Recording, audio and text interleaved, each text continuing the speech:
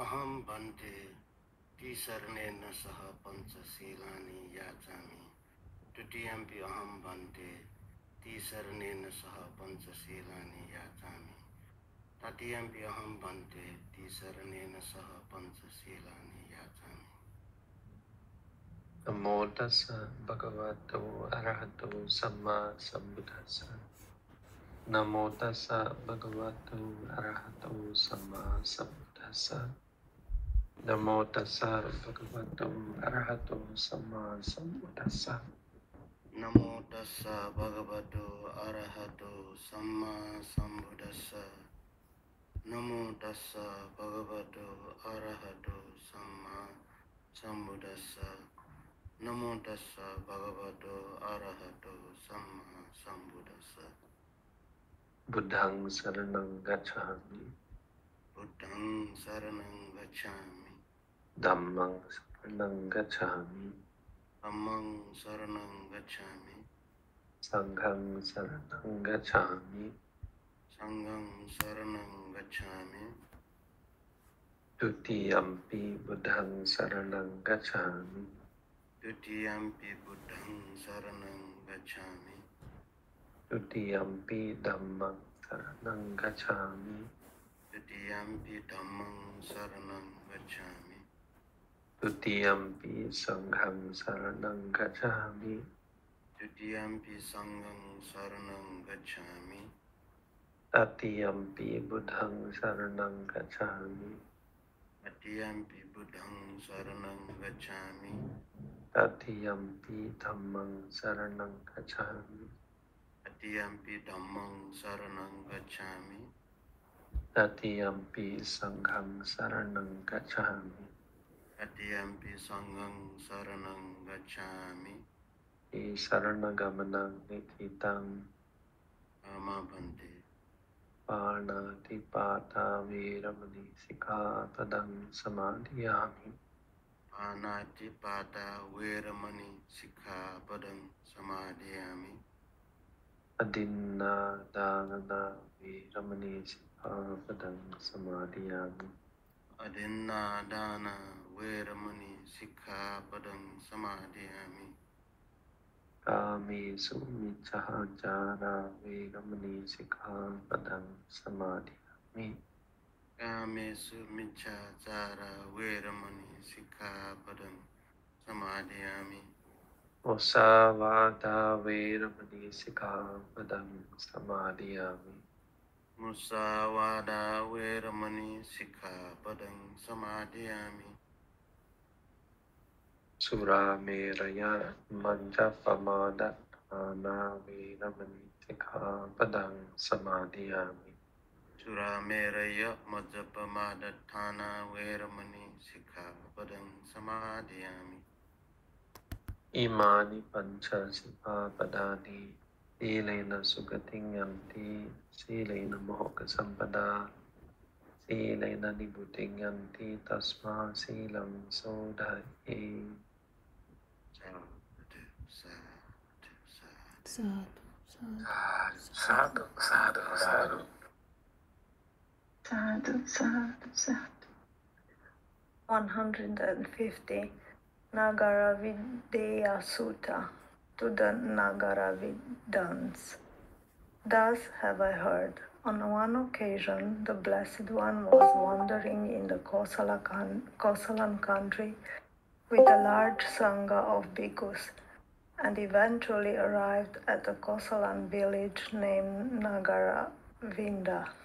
The Brahmin householders of Nagaravinda heard. The recluse Gotama, the son of the Sakyans, went forth from a Sakyan clan, has been wandering in the Kosalan country with a large sangha of bhikkhus, and has come to Nagaravinda. Now a good report of Master Gotama has been spread to this effect: that Blessed One is accomplished, fully enlightened, as Sutta 41, paragraph 2. He reveals a holy life that is utterly perfect and pure. Now it is good to see such arahants. Paragraph 2. The Brahmin householders of Sala heard the recluse Gautama, the son of the Sakyans, who went forth from a Sakyan clan, has been wandering in the Kosalan country with a large sangha of bhikkhus and has come to Sala. Now, a good report of Master Gautama has been spread to this effect: that Blessed One is accomplished, fully enlightened, perfect in true knowledge and conduct, sublime knower of the worlds, incomparable leader of persons to be tamed, teacher of gods and humans, enlightened, blessed. He declares his world with its gods, its maras, and its brahmas. This generation with its recluses and brahmins, its princes and its people, which he has himself realized with direct knowledge. He teaches the Dhamma good in the beginning, good in the middle, and good in the end. With the right meaning of phrasing, he reveals a holy life that is utterly perfect and pure. Now it is good to see such arhants. Then the Brahmin householders of Nagaravindeyya went to the Blessed One. Some paid homage to the Blessed One and sat down at one side. Some exchanged greetings with him, and when his courteous and amiable talk was finished, sat down at one side. Some extended their hands in reverential salutation towards the Blessed One and sat down at one side. Some pronounced their name and clan in the Blessed One's presence and sat down at one side. Some kept silence and sat down at one side. When they were seated, the Blessed One said to them, Householders, if wanderers of other sects ask you thus, householders, what kind of recluses and Brahmins should not be honored, respected, revered, and venerated? You should answer them thus, those recluses and Brahmins who are not rid of lust, hate, and delusion regarding forms cognizable by the eye, whose minds are not inwardly peaceful, and who conduct themselves now righteously, now unrighteously in body, speech, and mind. Such recluses and Brahmins should not be honored, respected, revered, and venerated. Why is that? Because we ourselves are not rid of lust, hate, and delusion regarding forms cognizable by the eye. Our minds are not inwardly peaceful, and we conduct ourselves now righteously, now unrighteously, in body, speech, and mind. Now we do not see any higher righteous conduct on the part of those good recluses and Brahmins. They should not be honored, respected, revered, and venerated.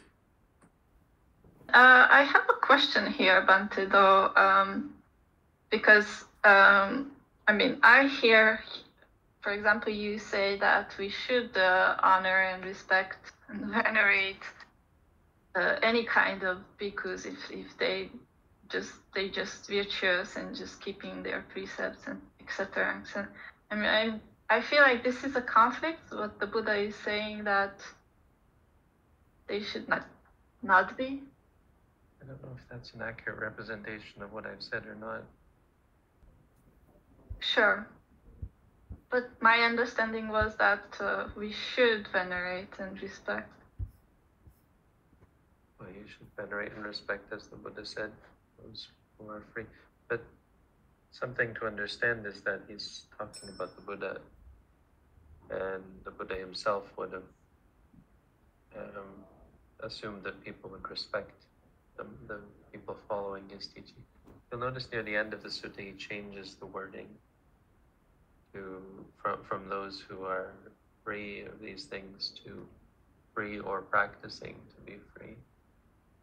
And so there's an acknowledgement of the difference between those two categories of people, but there's an acknowledgement of the existence of a third group, those who are not free but are practicing to be free. And those who have ordained as monks are considered to be a part of that group in a sort of a special way because they've dedicated their lives to it, theoretically. But that being said, a monk is not practicing well. There's really no reason to to esteem them, and there is a reason to pay formal respect because of the esteem we have for the station of being a monk and for the representation of the Sangha. As that person is part of the Sangha, the Bhikkhu Sangha, which includes the Buddha. You're paying respect to them as the station, as the community or the group, which includes the Buddha. So their robes represent the Buddha and represent the Arahants. Yes, I understand. I just realized that it was about like any kind of Brahmins and recluses, right? It's and not about the bhikkhus, the Sangha of the Buddha. Yeah, what he's not saying is that there's the idea that being a part of the Buddha Sasana is enough to some extent. I mean, it's not enough, but there's some reach there, some extension there. Because what he's saying is that out of all the Brahmins and recluses, out of all the religions posed by recluses and Brahmins, it's really the Buddha's religion. Why? Because it involves the freedom from greed, anger, and delusion, which you won't see in other religions, is the claim. And so once you make that distinction, then it's just all respect for the Buddha and his teaching and for those who practice his teaching. And there is a formal respect for monastics, but as you point out, that's not what he's talking about. He's not making a distinction between monastics and laity.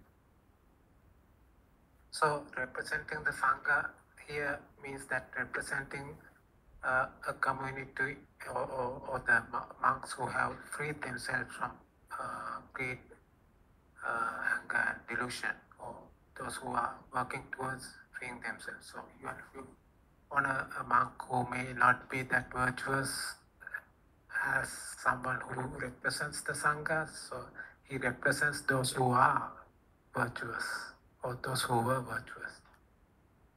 Yeah, to an extent, but also doesn't. This isn't. Not. What Bhante said it hit me a little bit because other religions, I feel like they promote greed and, it's just so different. I mean, the society promotes greed, then the world around everything promotes it. So. I mean, it is a point that even in the Buddhist religion, the only object of reverence really is the Buddha and the Dhamma and the Arya Sangha. So you don't really have there's no requirement or expectation for people to revere someone just because they're wearing monk's robes. I think there's this, we've talked about this, there's a expectation or a agreement, there's a convention of formal respect for monastics for two reasons. I mean, for the nobility of the cause, they've done something that's hard to do and many people find themselves unable to do or unwilling to do. But also out of respect for the symbolism of it. The reverence for the state of the monk. Bhante, can I ask a question about the sentence? We conduct ourselves now righteously and now unrighteously in body, mind, and speech. This is not very clear to me because I can say that in my experience sometimes I behave unrighteously without do it maybe on purpose, but so till you don't arrive to the stage of Sotapanna, you will in one way or another one commit this unrighteously action, no? Well, even a Sotapanna can perform. Sorry, this is my question. So what the Buddha referred to, because then almost of are in this. Well, why do they commit deeds? Why do they commit sometimes No, I'm asking. So because I'm sorry? I'm asking you why. Why? Because sometimes with the speech and mind comes up some things that I recognize it only after they have a reason that they are wrong. Or So why do they do something wrong sometimes? Oh, because there is what is described above. So that such a person therefore. So in this case, the Buddha talk about haran. He's even talking about himself. It's more of a. I mean, I don't mean to try and put words in the Buddha's mouth or something, but it's more of a, or it's kind of the way that we see the Buddha talk is in terms of he's not making a distinction between people within his religion so much as he's making a distinction between religions. And he's saying, as far as leaders go, paying respect to the Buddha is most valuable. He's talking to people who are not Buddhist. He's not really telling them to make a distinction between his followers. I mean, kind of, but that's not the point. The point is make the bold claim about what is important for revering someone. And so it kind of means that, again, we shouldn't emphasize revering. We revere the Buddha. This is, I mean, it speaks to the idea of not being too concerned with guru worship or obsessing over individuals or teachers or that sort of thing. As we look to the Buddha as our leader. I understand. Thank you very much, Bhante. In the second paragraph, you can clearly notice that the householders are coming to see the arahats. So it says now it is good to see such arahats. So the Buddha is giving the standard of an arahant here. He's starting with the standard of an arahant, and then he's explaining further. Arahant really does what makes someone worthy. Those recluses and Brahmins who are not rid of lust, hate, and delusion regarding sounds cognizable by the ear, regarding odors cognizable by the nose, regarding flavors cognizable by the tongue, regarding tangibles cognizable by the body, regarding mind objects cognizable by the mind. Those minds are not inwardly peaceful, and who conduct themselves now righteously, now unrighteously, in body, speech, and mind, should not be honored.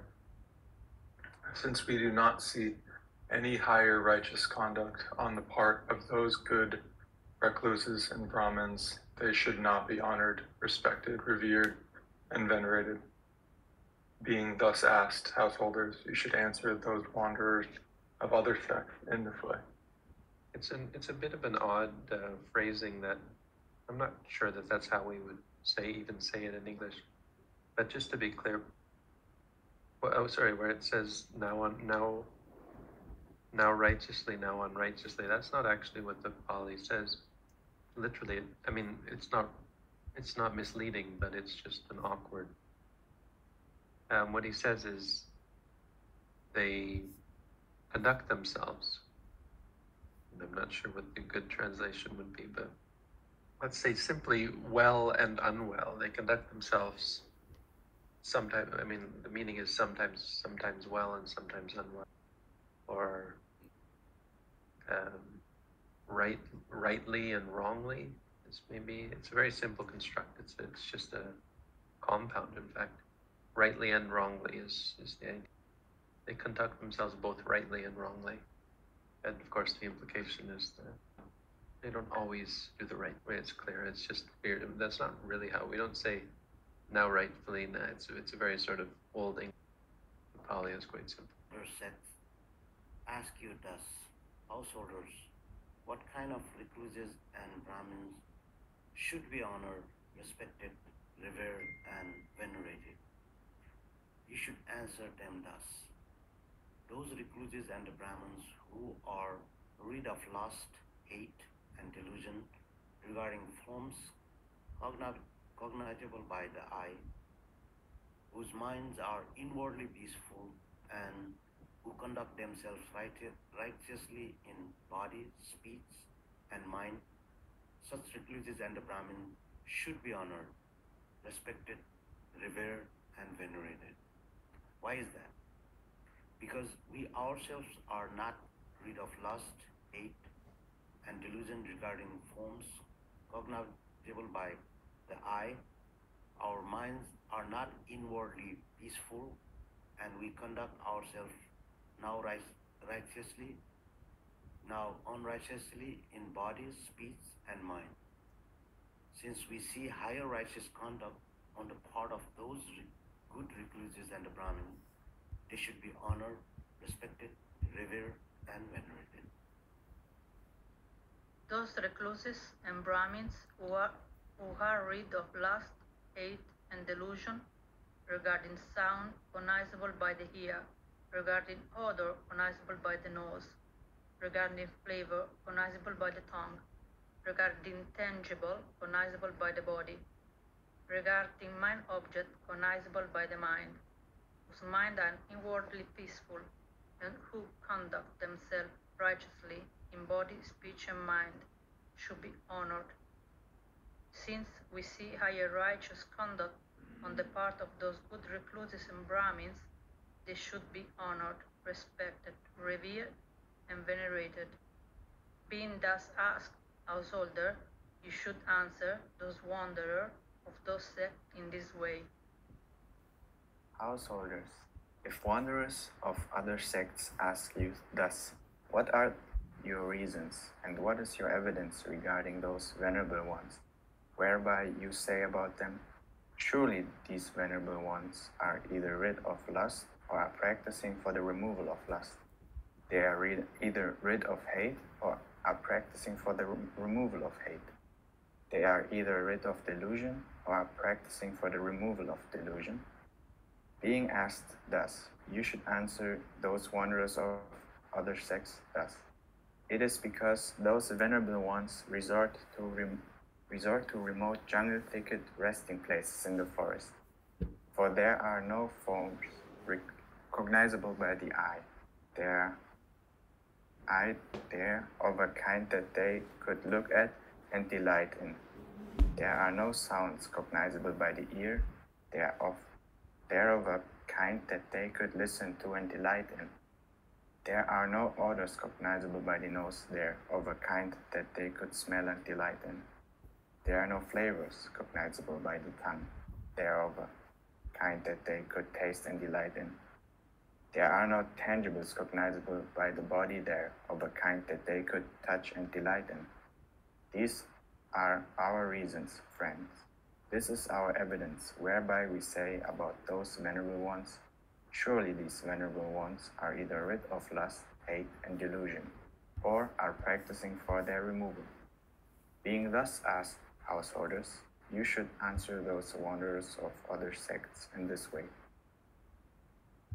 When this was said, the Brahmin householders of Nagaravindeyya said to the Blessed One, Magnificent Master Gotama, Magnificent Master Gotama, Master Gotama has made the Dhamma clear in many ways, as though he were turning upright what had been overthrown, revealing what was hidden, showing the way to one who was lost, or holding up a lamp in the darkness for those who with eyesight to see forms. We go to Master Gotama for refuge, and to the Dhamma and to the Sangha of Bhikkhus.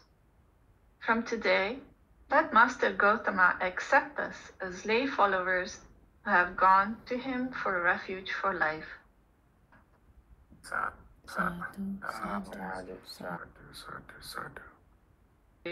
I was wondering, how would anyone recognize another one that who is actually rid of lust and things like that, if they have these defilements themselves?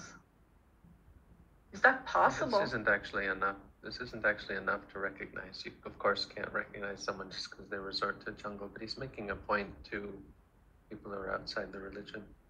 People who act in such a way or direct themselves or conduct themselves in such a way that is directed against or directed away from sensuality. Those who are seeking out or moving towards or dwelling amongst sensuality, it's much more likely that they're attracted to sensuality.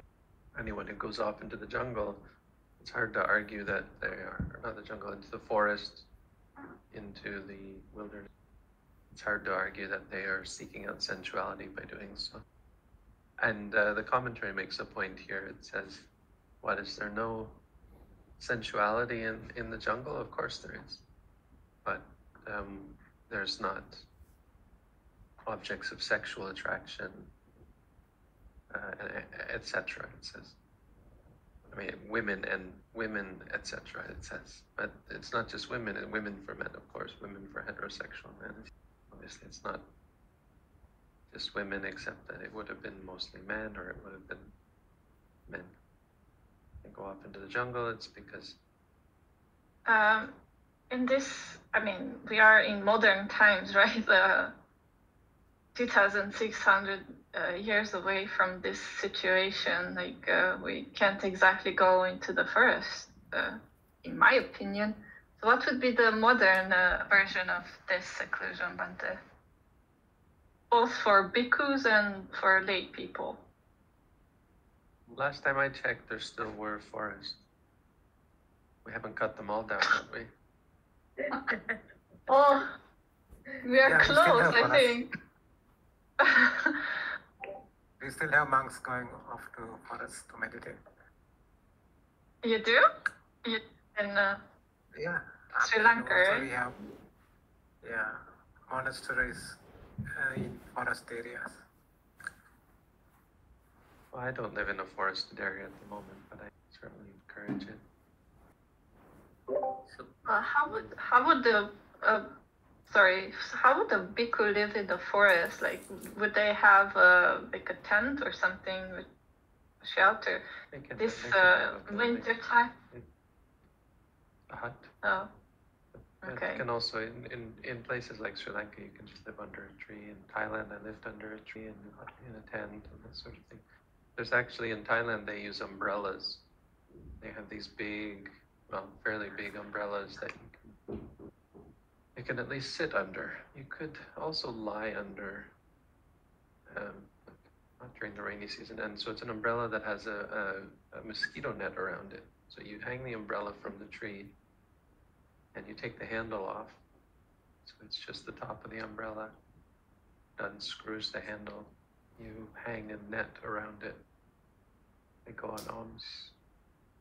So you don't live in deep jungle. It is a good point, because people might think that go deep into the jungle miles and miles away, and that's not proper either. There's discussion about the proper distance, and there is a proper distance now. Can I ask, how is the training? How do you train yourself without, because, well, as a lay person, you have a lot of distraction. You get rid of all of it. How do you train without lying down? Are you suggesting that it's better to have distractions in order for... No, I was, but my question is because I don't imagine it to have the training the whole day. I mean, it was gonna be quite overwhelming in my mind because of it. So I was asking if, you get distracted by your teacher, or you are independent meditation practice and you practice this one? Well, it says we do it here at our center. You know how we run courses here. So yeah, you do the same actually, because I have done only the Tom course, so I'm not sure. Well, you can do where it's not a factory or a computer. So you, for example, if you go to the monastery under certain teacher, you should train based on what? Well, I can't tell you what you should do. Specific situations, whether you should do. So let's say that this is basically a forest training. There's no need for. There's obviously the glaring thing about this sutta is there's obviously no need to go to the forest whatsoever, and there's no. If you go to the forest, that's going to be enough. It's just he's saying something to people who aren't Buddhists. pointing out to them that look at all these Brahmins and recluses chasing after sensuality. It's pretty obvious that they've got this. Whereas you look at these other recluses, they're shying away from them, they're inclining towards the forest. That's a good sign. Thank you, You don't Bhante. want to make too much. You don't want to make too much of going to the forest. Some people will not. For example, they won't come here because it's not the forest, or I mean, we have a bit of a forest, you could call this, but it's in the city. We have an acre with some trees on it. There's no reason why this can't be just as valuable. But people say, no, it's not in the forest. The Buddha said the forest is necessary. And then they make too much out of the forest. It's not something we should throw away or discard. It's quite valuable. It's not of high value. It's just a sort of a basic value thing. And again, he's not really talking. He's saying, pointing out that clearly there's a distinction. Seek out sensuality and those who don't. If we had a forested area here, we would have done that. You wouldn't immediately go to the forest, right? It's gradual. Because Claudia mentioned it would be too much. Because of course we have to get used to it slowly. I don't know if it's a good idea to start the training by immediately. About the forest, it's more challenging about what are you going to do in the forest. You're just going to go live in the forest. You got nothing to distract you, nothing to do. But the same goes if you stay at home. Yeah, but practicing all day. The forest can be especially scary because it's foreign and it's like snakes and monsters. There's a lot of spooky imagination and sounds of the forest. I think there are recommendations when you go to the forest not to where dangerous animals come to drink, or not to stay near a river, and not to stay where women come to pick firewood, not to stay too far from the village. You go to a forest monastery and you practice meditation. It's pretty. The forest part of it is pretty trivial, and you won't really notice much difference between. What you'll notice is how much smoother it is living in the forest. Once you get into them, it's quite peaceful, harmonious with your practice. So that's the benefit. It is valuable, but it's much more of a beginner sort of thing, and it's not without benefits to be challenged by having something similar. So practicing in the meditation center in the town or in the city, there is some value in being challenged. But what you could more say is that a person who spends time practicing mindfulness and does purify their mind will incline away from social society and distraction and excitement and all of that. So they'll be more inclined to live in or even forested area.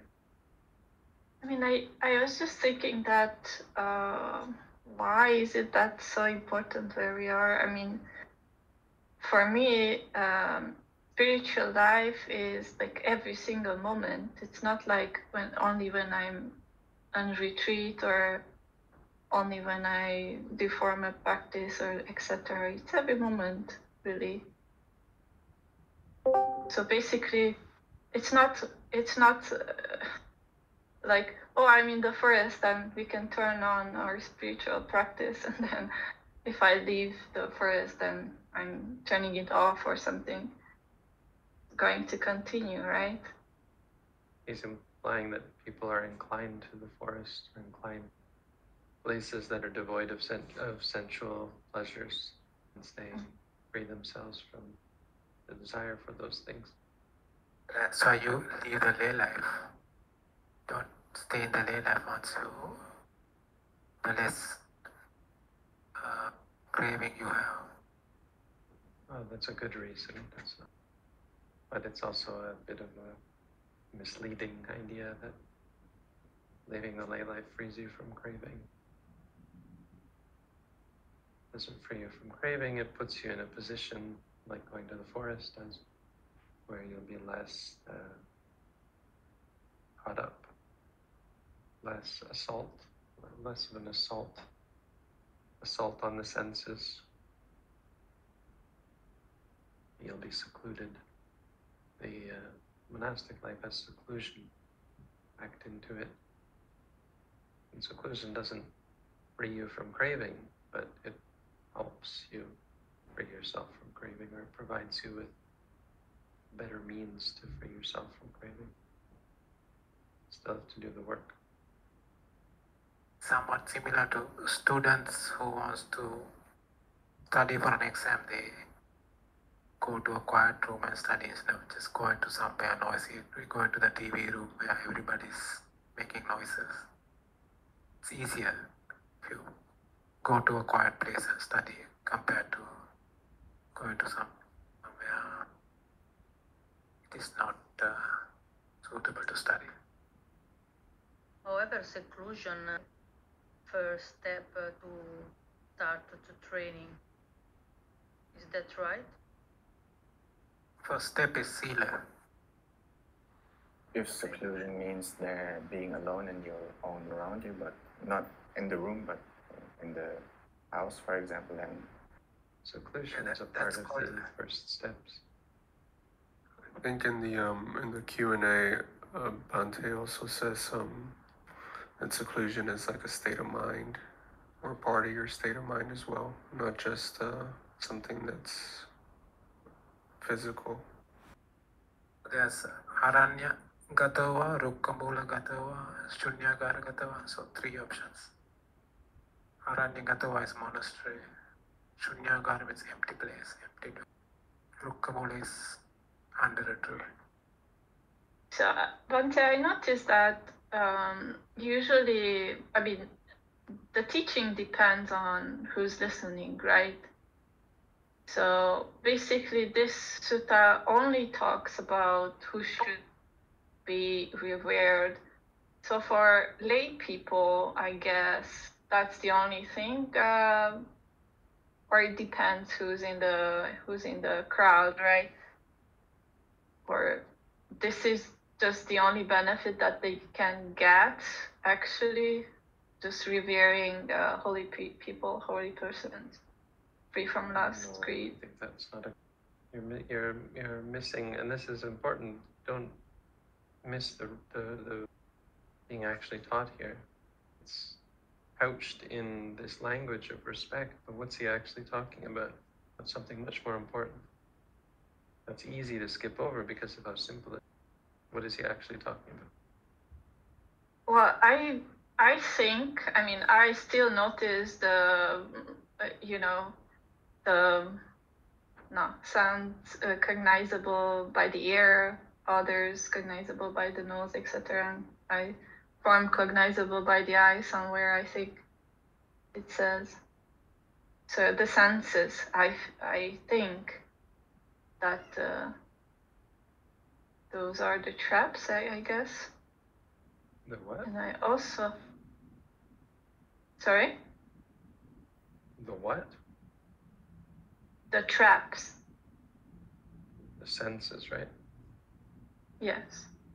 So that and the 3 defilements and conduct, body, speech, and mind, 3 doors of conduct. That's what's really being taught here. And that's what's going to resonate with the audience. They're going to acknowledge the greed, anger, and delusion, hint at the direction in order to free themselves. And it's part of this shift of perspective away from to actual experience.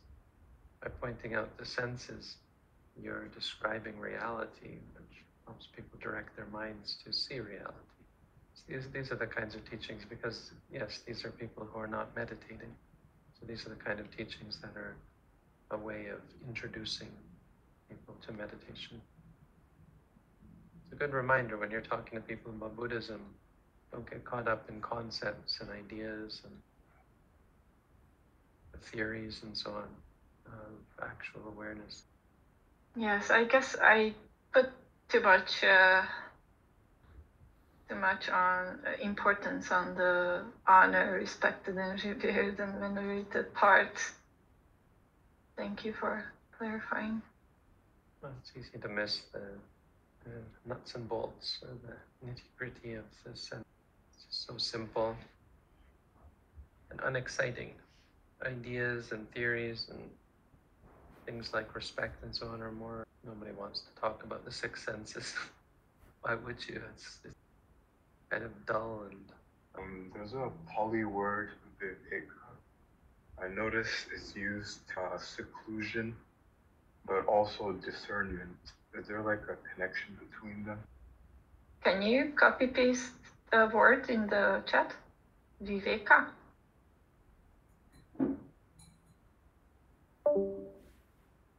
Bhante, I have a question. The paragraph 6 seems to suggest that there is absolutely no in order to identify whether someone has completely. Is it only from the senses that you don't know? Is there any way of identifying a person which may be either an arhat or very close to that? Is it not discernible only to an external person's senses? Or is there any metric by which? What about physiological aspects such as breath? I mean, do arahants stop breathing? Well, okay, no. So, I mean, what I do understand is that mind and the breath are very closely related. Therefore, what happens in the mind can be somewhat of a seen through what happens to the breath, which is why we practice anapanasati in the first place, in the mind to calmness. I heard someone say that I don't know, is it true, or is it common in Sri Lanka or India that people like think that they can recognize enlightened beings by their voice, that how they listen to their voice, and apparently something's like just so calm or something, I don't know, that they think that they can there are external indications, but you have to acknowledge that you yourself are going to be biased and muddled.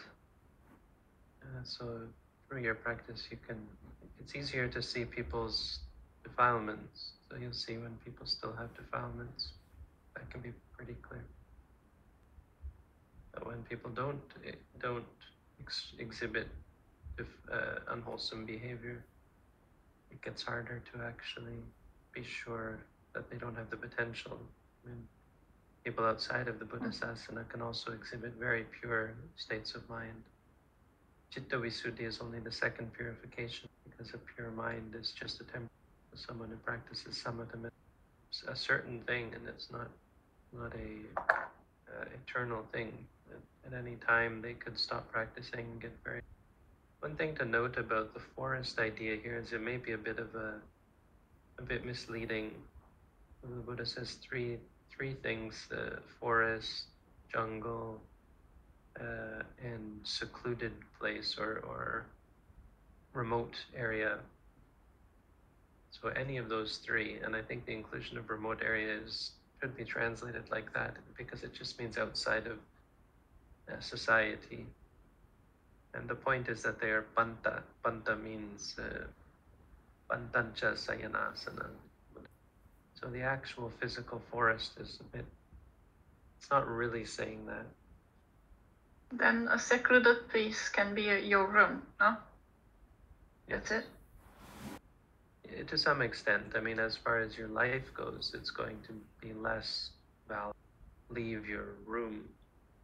It's kind of not secluded anymore. Really still technically or ideally referring to something outside of the... Isn't there a story about like a woman who could like read the Buddha's footprint and tell that this person has no greed?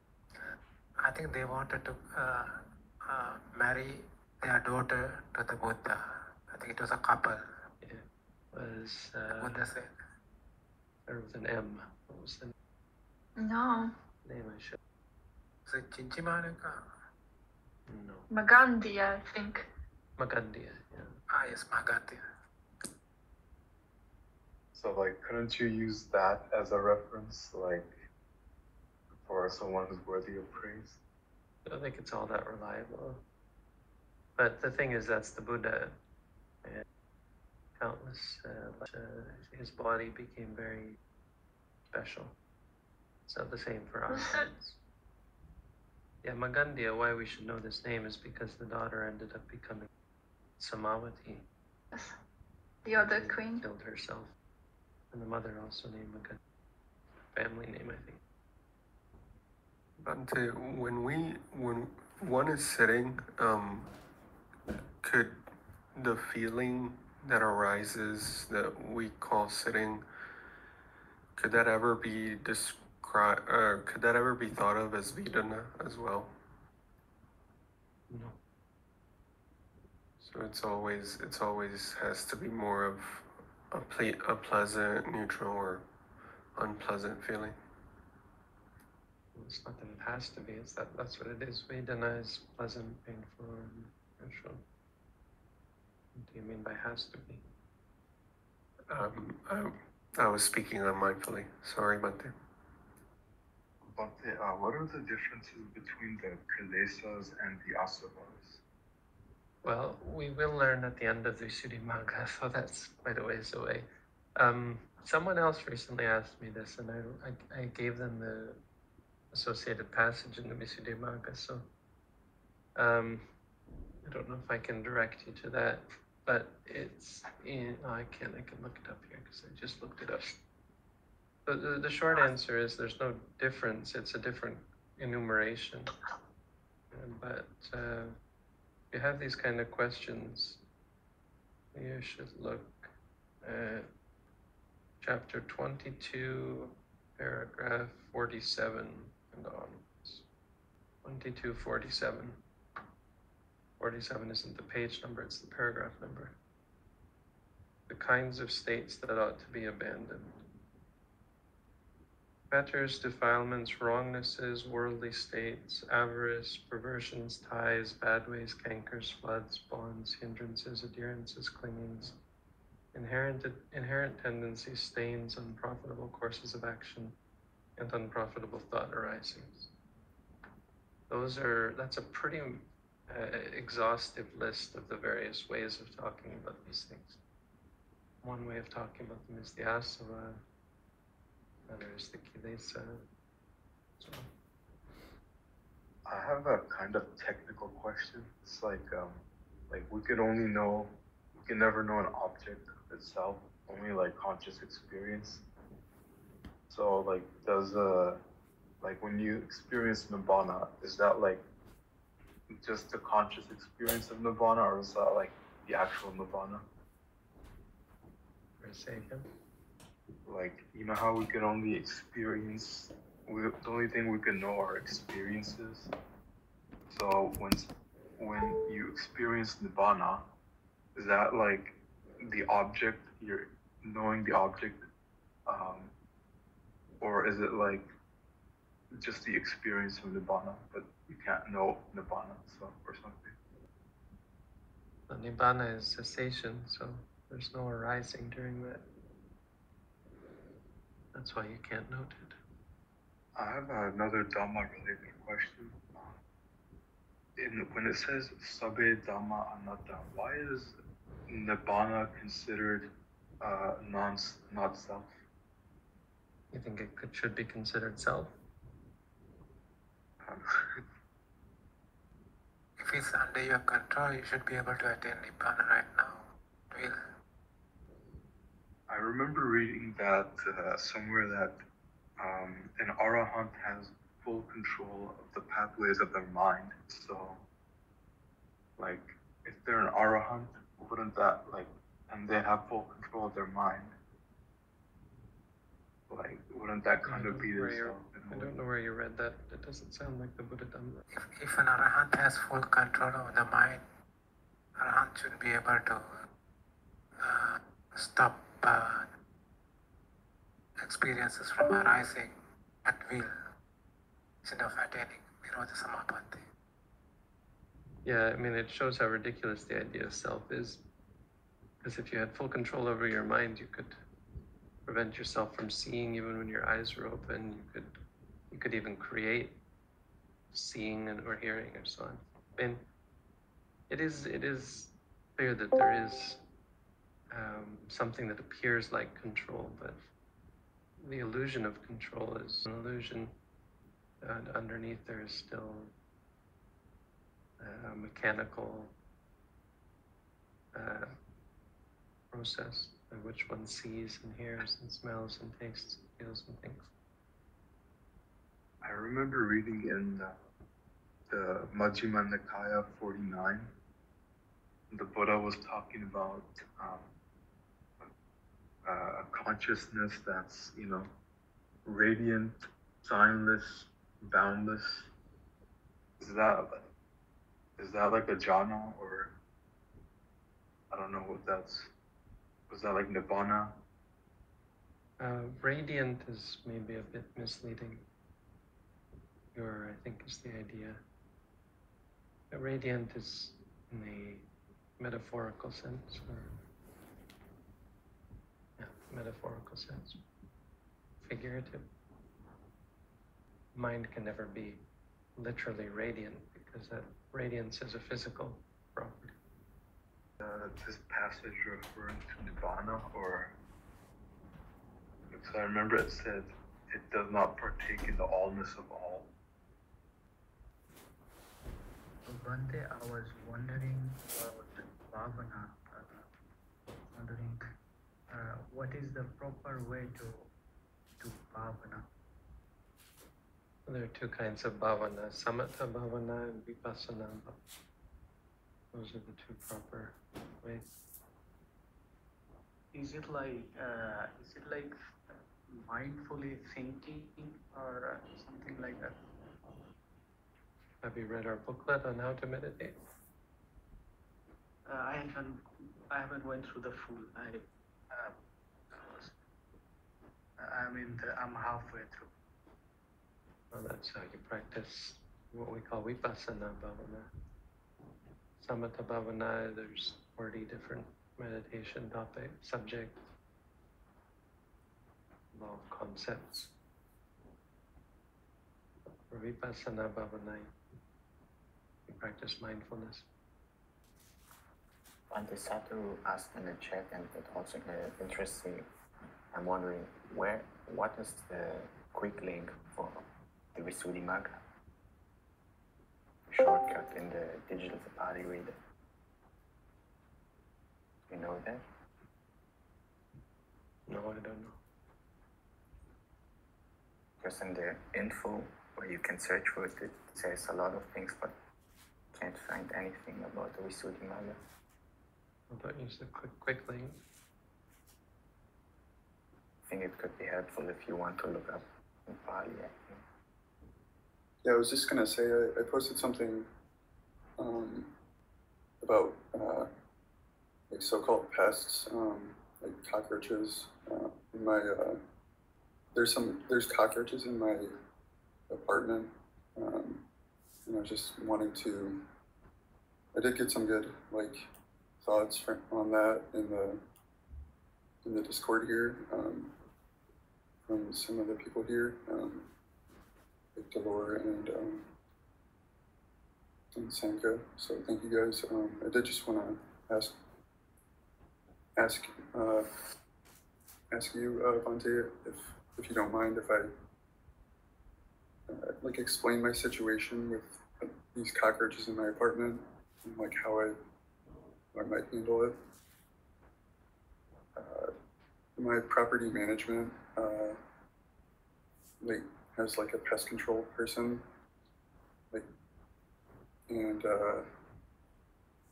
there's like I said, there's cockroaches in my apartment, and this person came around and put a gel, cockroach bait in my apartment, and I was thinking maybe I should remove it, even though that's kind of sabotaging their efforts to maintain their property or whatever, however they want to justify it. But I don't know. But I also thought that it's not really my place to do that. But I don't know if that's if that's maybe just a cop-out and I don't want, I would rather just be rid of the cockroaches. But anyway, I kind of like let it go for one night, and when I woke up in the morning, there was like a bunch of like dying cockroaches on my kitchen floor, and I don't know, I kind of felt like I just kind of copped out, and maybe I should remove the gel that they put like under my fridge, to save the cockroaches from eating it and dying. I don't know. I've had like mixed feelings and thoughts about it, but yeah, I just don't know if you, Bhante, or if anybody would care to give their thoughts on that. Well, the things that you do are never as important as your state of mind. Problem with asking questions about decision making. What's important is not what you decide to do, it's whether you decide to do something. It's about your state of mind when you do it. I mean, unless there's some clear relationship, like if I do this, it'll be out of greed or anger, delusion. Unless that's clear, you're never going to find an answer. Should I do this? Should I not do this? And relying on that is overlooking what's more important. It's sort of lack of confidence. You have to stop looking for some divine answer to float down from the heavens. Do this, don't do that. You have to go by clarity of mind that comes from being mindful. Make your decisions because of that. The inability to decide comes from not paying proper attention to the mind states. It's things like guilt or worry or that sort of thing. Allowing them to grow and fester. Bhante, would it violate the precept of not stealing if he manipulates it, like wrapping it in plastic foil or just making it not function, and if the person comes back, can give it or show it to him and he didn't do any damage to it? But again, you're ignoring what I just said. No, I don't. Focusing on what to do, you just completely missed the point. Sorry. Both hindrances dominate your mind regarding whether to do something or not. Is one also, I would say. Yeah, you have to be careful about definite answers to questions like that, like do this, don't do that, because you're making assumptions and you're laying down law that doesn't actually exist. This is what you should do, this is what you shouldn't do. It's just no definite rules like that beyond the absolutes, like killing and stealing, lying. So I didn't mean to jump all over suggestion. I mean, it's a fine suggestion, it's just not really the point. Making these kinds of suggestions is valuable. Giving people advice and pointing them in the right direction. So it's fine. It's the dangers in trying to make an assessment of a complex situation. This really isn't our business to answer questions about what someone should do in their specific situation. You have to investigate and make the right decisions, but that's only going to come through mindfulness. So the best advice one can give is cultivate mindfulness, and that's not all you have to do. You've got a complex situation that you have to deal with, and you have to investigate and figure out what the consequences of your actions are going to be. But the advice that one can give you is to make sure you're incorporating mindfulness into that, because you'll figure out the right thing to do. But as far as offering suggestions, I think that's valuable. People offer suggestions, tell stories like, well, in my situation, this happened to me and I did this. And that was it had a good result or a bad result, that sort of thing. It can be helpful in pointing people in the right direction, but none of it's going to be very useful if the person isn't mindful. That all makes sense. Thank you, Bhante. Bhante, I have a question, and it has to do with one of the stories in the Dhammapada, which I saw in a video of yours. And the story, to tell it very short, it was about a child who was dying and was visited by the Buddha. And because of this visit, the child had a very illuminated mind, a very elevated mind. And when the child died, they became an angel and came back as an angel and told the father what happened. And this story made me really think afterwards that maybe this would be true even with the other religions. If there is a component in the religion which causes the person to have a better mind at the moment of their death, that would cause a better rebirth. So for example, if someone accepts Jesus in their heart, that may give them an easier death in the sense that they feel better about it. They don't feel sad or anything like that. They think that, oh, life has been tough, but now I'm gonna go in heaven. I can finally rest and I don't have to worry and I can be happy. And that could maybe lead to a better rebirth where they actually get a heavenly rebirth, like in the story, they become an angel. So I'm just thinking about this, and maybe you can tell me if I'm thinking in the right direction. Is it even important what causes this state of mind? It seems like as long as this state of mind is there, a person would benefit from it. Yeah, I just don't like the language accepts Jesus into their heart. The problem with that is it's not really integral, but you're certainly onto something. There's even a meditation called Devanussati, one of the 40 meditation subjects, and it's recollection of the devas and the qualities that they have, the angels, the gods. So the qualities of Jesus and thinking of him as God and that sort of thing has value to it, even in Buddhism.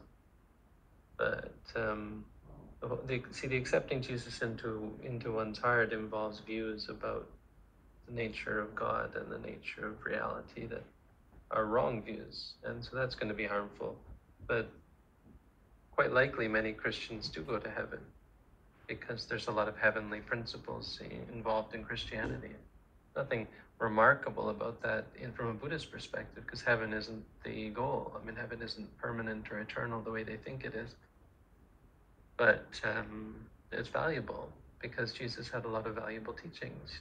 Teachings about turning the other cheek, about being meek and that sort of thing, and being kind and letting go of the world and that sort of thing. And that's not everything. Some of the things he taught are objectionable and problematic, but of all the theistic religions, Christianity is probably the most innocent and that I can think of. Well, that I know of anyway. Because there is some value to what he taught, some of the things he taught. But the core theories about accepting Jesus into one's heart, those are not it. Those are problematic. Did you say theistic religions, Bhante? Yes. Thank you. Yeah, I think I owe it to you because my mind was open to these things in the sense that earlier I would just dismiss Christianity. I would think that no, they're not onto anything at all. But like you said, it's not perfect, but there are some good things. And I think it's better to have those good things than nothing at all.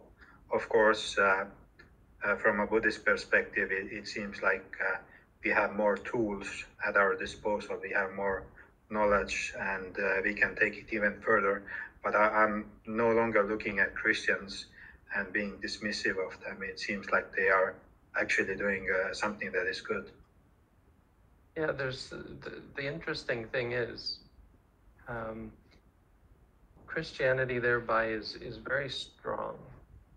Christian faith is very strong and very powerful and can be very intimidating because of how confident and at peace they are, because there is strength, and that's the kind of thing that leads you to heaven. But the funny thing is, it conversely makes it very hard to teach Christians how to meditate because they're already happy, they're confident, they're on the upswing, and they're going to a good place. So why would they be interested in practicing Buddhism? Furthermore, I mean, more importantly, is their views are very strong.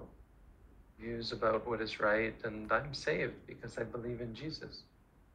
End of story. End of argument. They don't need logic, they don't need reason, they don't need fact. All they need is their belief, and it works for them, and it probably will. Not the belief, but the strength of mind probably will send many of them to heaven. Christians can be really awesome, like really nice and kind and helpful and friendly. Sometimes sickeningly so with their views, but the views are the sickness. And that's the problem, is teaching them meditation can be very challenging. They're very much more inclined away from it. Whereas, look at Jewish people, how interested Jewish people are in Buddhism. And their religion is kind of awful in many ways. I mean, not the day-to-day, but the views and the teachings in the Torah are far more objectionable. Yeah, Islam I as actually, sorry to interrupt. But Jewish people are very happy to, and I think it's because there's a real lack of views in Judaism. There is some views, but they're not very strong. What does it mean to be a Jewish? Well, you just have to be born Jewish. Do you have to believe something? Do you have to believe in God? You don't even have to believe in God to be Jewish.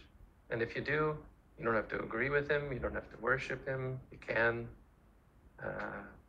You kind of thank him and praise him for the most part, but there's not a lot of clinging to views, I think, is an important part. I actually met a Jew who came to meditate at my temple. I had no idea why he was into it, but it seemed like he was he was very open to like all kinds of things. He was trying Buddhism and other types of meditation. But you said that it's hard to get Christians to meditate.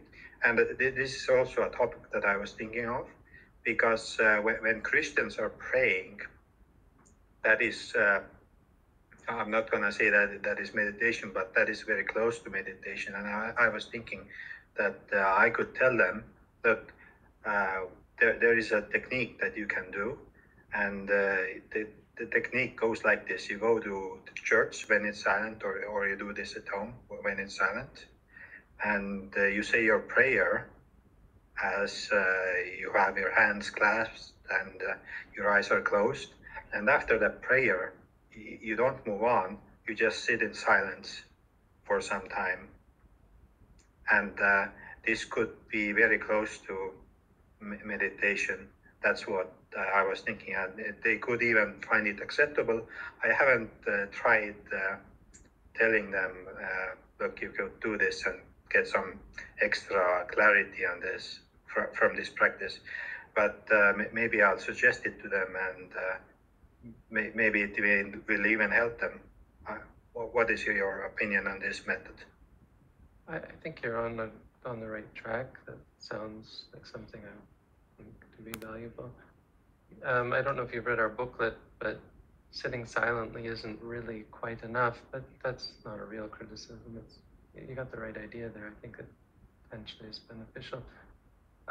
Something further, I think, that is a way of reaching out to such people is directing their attention to their defilements, because they're not going to be free from them, but they're going to want to be, and they're going to not want to be angry people, and they're going to not want to be greedy people, but they can't help themselves like everyone. So helping them notice that it's not really enough. Even their faith isn't unshakable, and if you want unshakable faith, you need something stronger than God, in fact.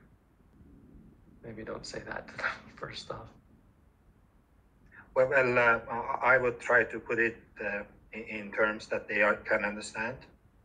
So yeah, I guess I would suggest don't spend too much energy on it, because if they can't understand, if you have to bend to the point of breaking, where you're actually affirming prayer to God and that sort of thing, you might be reaching too far afield.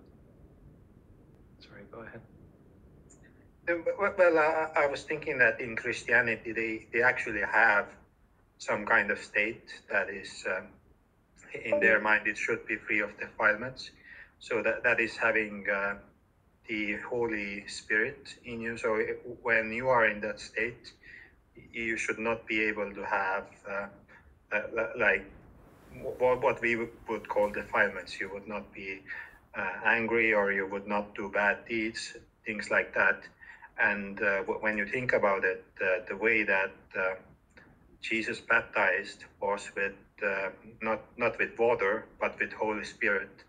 And you could look at Christians and see whether they just did it for the ritual. The ritual would just be where a monk throws like a bucket of water on your head, and then they say that now you're a Christian. But that doesn't seem like sufficient. That's just the ritual part of it. But the actual part that does help you, or would help the Christians, if they adopted the Holy Spirit during this procedure, and they stopped doing bad deeds, having bad thoughts, they would be as free from defilements as possible, right?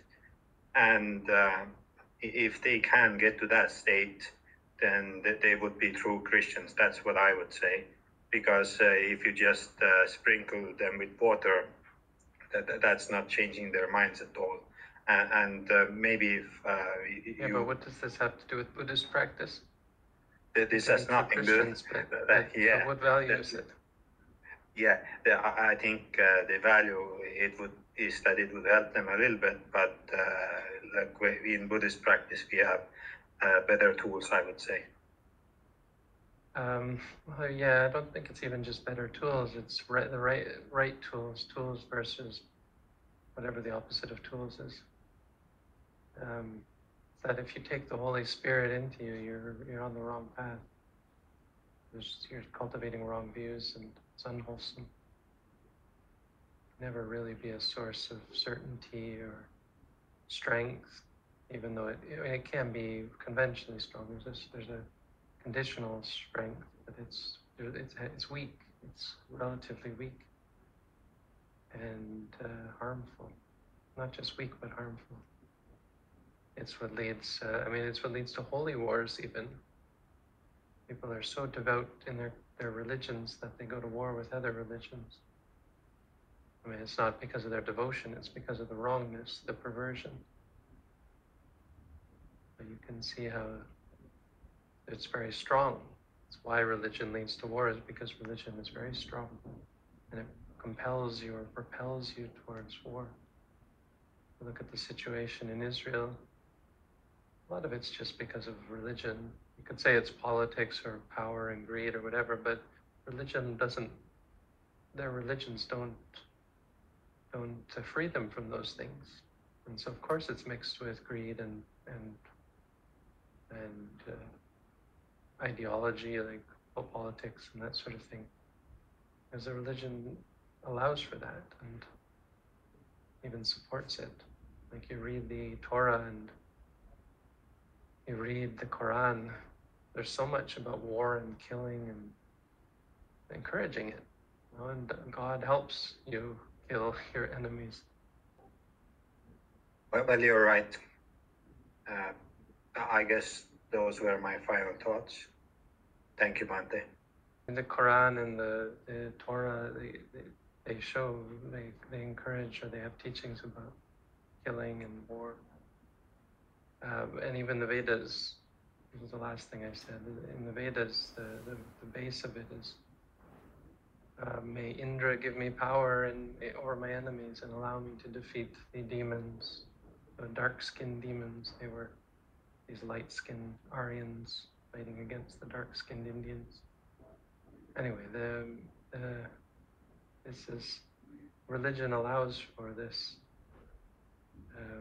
or if the religion allows for this, then the strength that you get can be very dangerous.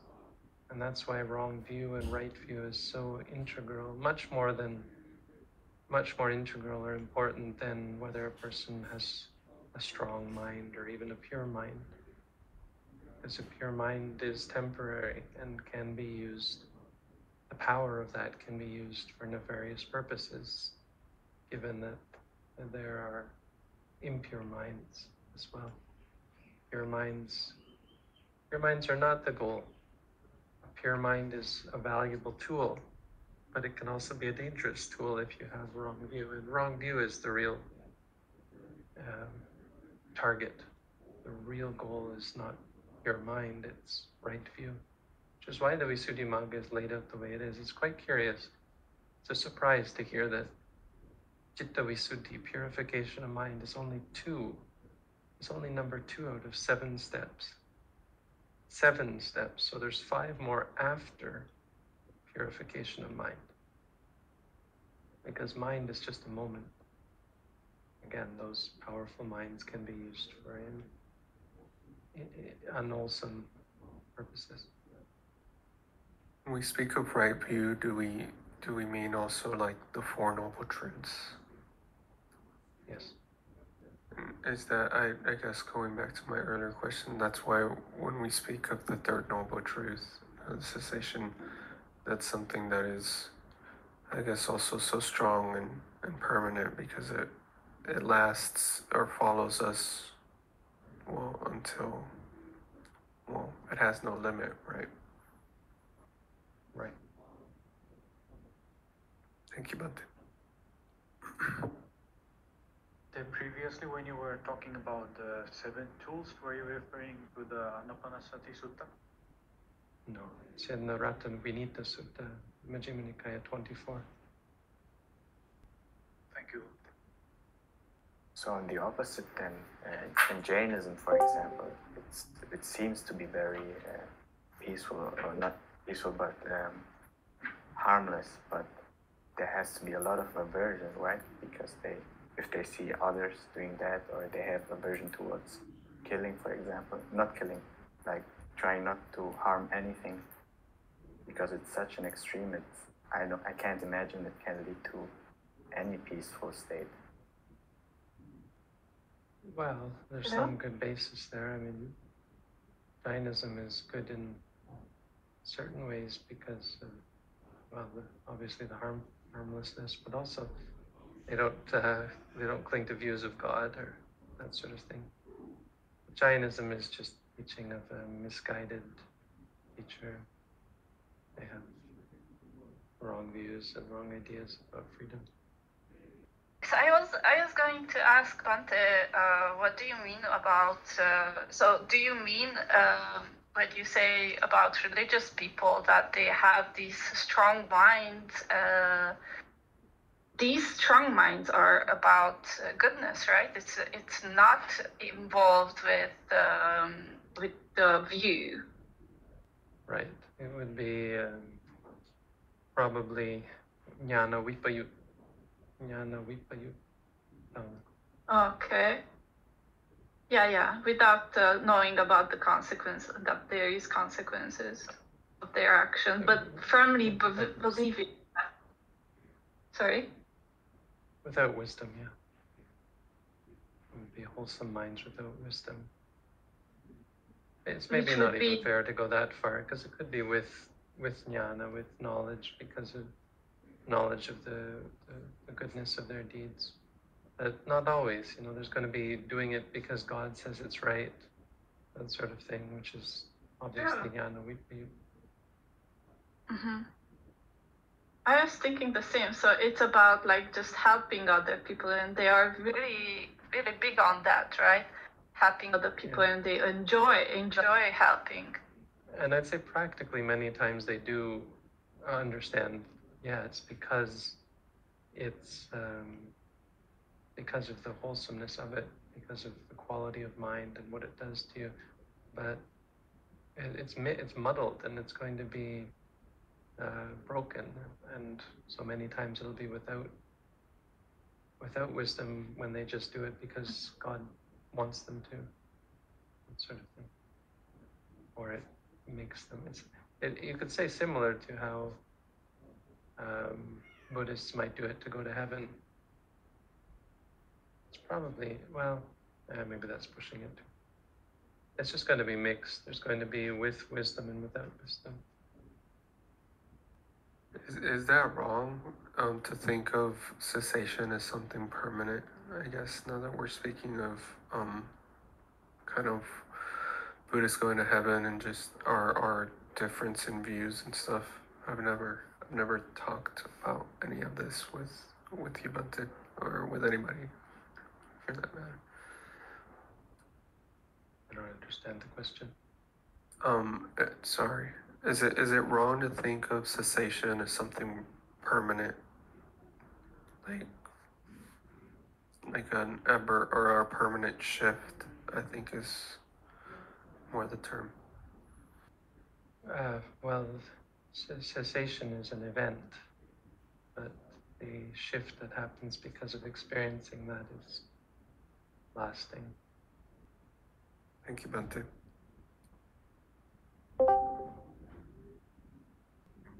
I have a question about mindfulness and its connection to memory. Like in Devanusati, it's like called the recollection of the devas. So, but when we use it for mindful, like in other contexts, sati, it means mindfulness. Why is there a difference? It never really means mindfulness. That's not an accurate translation. It means remembrance, or the ability to remember, kind of thing. So in Satipatthana, it means present moment, ability to recollect or remember the present moment. Remember, see, because it can be described as forgetting when you're living in the past or the future, or even in conceptual reality, you've forgotten in the sense that you are not cognizant or aware of the present. You're not focused on reality, so you've forgotten reality in favor of concepts or memories or imagination about the future. There's also like a part in like a few suttas where it says like as a part of the sati that you remember what was said long ago. Is this like an active part of right mindfulness, or is this like a result of practice? It's a result. It's the mind's ability to the sharpness or the clarity of mind. And I had a question also. You speak of, I remember you saying something about in the Four Noble Truths in one of your videos that there's 3 things that you have to do about each noble truth. But I forget the terms that you used. I was just wondering if you could speak on that. There is one thing to be done about each of the noble truths. Would that be to abandon them? No, it's different for each of the 4. You want to abandon the cessation of suffering, right? You want to abandon that one? Bhante. Which one do you want to abandon? The second one? What do you want to do about the first one? See it clearly. Understand it fully. You're not wrong, but the actual answer is understand completely. And the fourth one? Focus on right mindfulness and develop the rest of it. That's not a good answer. Yeah, develop. There, you got it. Huh? That's actually exact. Good answer. See? Luis knows his stuff. Don't look Still at me. questions. And still has questions. Well, that's a bad sign. People still have questions. It's a bad sign. But No, the answer still have questions. What's the problem? I'm still developing the fourth noble truth. what about the third one? Do I have to? Fully realize. Realize. See it for yourself. I'm working on it. It's your student. Right? I should go. Have a good week, everyone. Sadhu. Thank you so much, Bhante. Sadhu, sadhu, sadhu. Sadhu, sadhu, sadhu.